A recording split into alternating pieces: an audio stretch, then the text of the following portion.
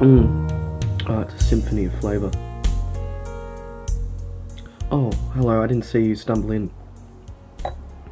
It's Jesse, the Sultan of Seduction, coming at you and on you. Tonight I'm going to be answering a question that was sent to me by one of my anonymous followers. What is the best way to compliment a woman? Now, I'm sure some of you may already be familiar with the art of the backhanded compliment. Let me give you an example. You've just driven over to pick up your prom date.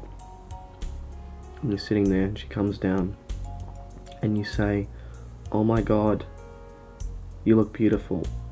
You look so much better when you don't eat dinner."